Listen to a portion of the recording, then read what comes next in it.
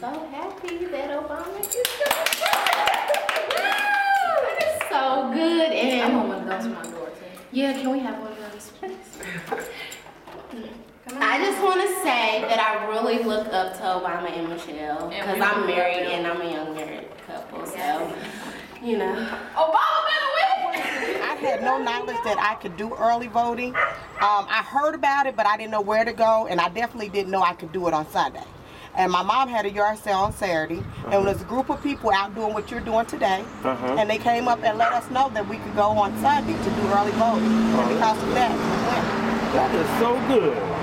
Well, would you ever tell other people that they ought to look into? I've been things telling like early everybody. voting? My daughter actually lives here where I live at. She lives in these apartments. Her and her husband are going today. Oh. Yeah. Well, now, you know, I think that early voting stopped today at noon. Oh, okay. Well, I know she was supposed to go today. I don't know if she did, but I did let her know. Right. Well, did she know about tomorrow? You know, tomorrow's... Yes, sir. We all know about tomorrow. And you know where she's supposed to go? Yes, she's supposed to go to John Marshall High School. That's she right. lives here. And she has to take with her a photo ID. And is she a first-time voter? No, she's voted before. Oh, so then she doesn't have to worry about taking a utility bill or anything like that. Right. She's familiar with what she have to have. I was asked a question by one of the people who lives in this complex, and I couldn't answer it, and I just thought I'd maybe see if you know anything about the answer to this question. Okay.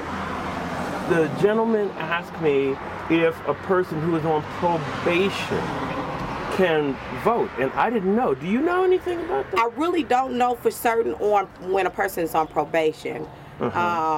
I did hear that even though you have had a felony and a past, that you possibly could still vote, but I don't know about a person if they're currently on probation. Right. Yeah, I was. Yeah, I don't know. Hi, Jason. It's one of my neighbors. Hey, Jason, I have a question for you. Do you know if a person is on probation if they could vote or not? I think not, though. You think not? Yeah. Okay. This is a historic day, monumental day. Having Barack Obama run for the presidential election. Like I said, very historic. I'm glad to be a part of history. I feel Barack Obama is the average American. I feel that he, best represents me, my situation.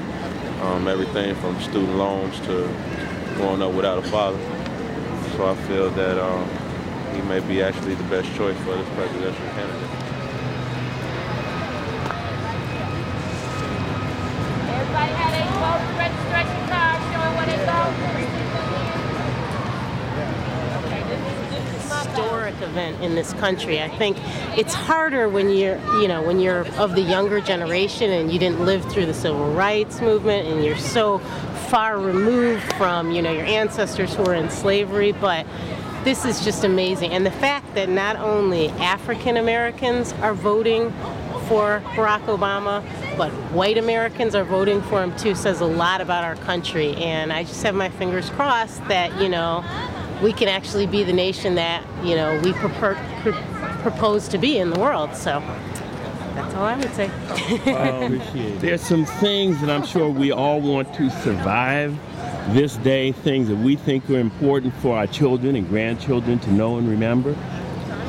And what are the main things that you think you'd want them to remember forever about today? That they will have the opportunity just like anybody else has the opportunity, regardless of their sex, their color, their age, whatever you want to do, you can do this. There's no barriers anymore. There's no barriers such as race anymore. You can do whatever you want to do. You can fulfill your life. You want to fulfill it. To piggyback off of that, it used to be a phrase that we as black people used to tell our children, you can be anything you want to be. Now the reality is really here. It's not just a bunch of words, but it's a reality that you can be anything you want to be. And so I want to just say this for generations yet unborn, that you can be anything you want to be.